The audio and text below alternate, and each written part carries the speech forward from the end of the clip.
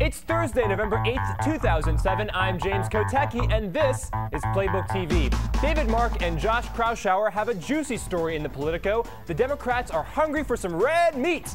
And by red meat, I mean red states. Democratic victories in Kentucky and Virginia have emboldened Democrats to go after some typically Republican seats in both Commonwealths, including the Senate seat of Minority Leader Mitch McConnell. These elections could indicate a Democratic resurgence down south, and Democrats are salivating at the rare opportunity to increase their power. And yes, that may have been one meat joke too many. Next, two major endorsements everyone is still buzzing about. Kansas Senator Sam Brownback, who dropped out of the race a few weeks ago, has endorsed Senator John McCain. Meanwhile, for the Giuliani camp, it's Pat.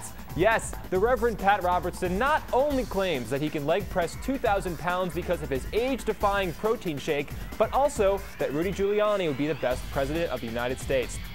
Robertson should know a thing or two about presidential campaigns. He ran himself in 1988, promising to bring only Christians and Jews into the government. Robertson is a Southern Baptist who in 1991 implied that Episcopalians, Presbyterians, and Methodists had the spirit of the Antichrist, and yet somehow, apparently, he's okay with Catholics? Finally, there's a new poll out from Zogby, whose name always reminds me of a fantastical puppet animal creature from a children's TV program.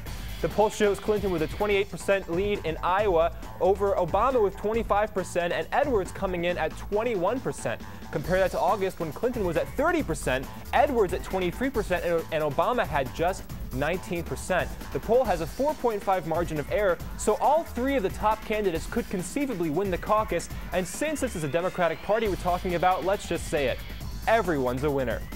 Well, that's it for today's hit. Check out Politico.com///Playbook for more stories, including what John McCain thinks about Pat Robertson's endorsement. And don't worry, even though J-Lo is pregnant, we promise never, ever to bring that up again.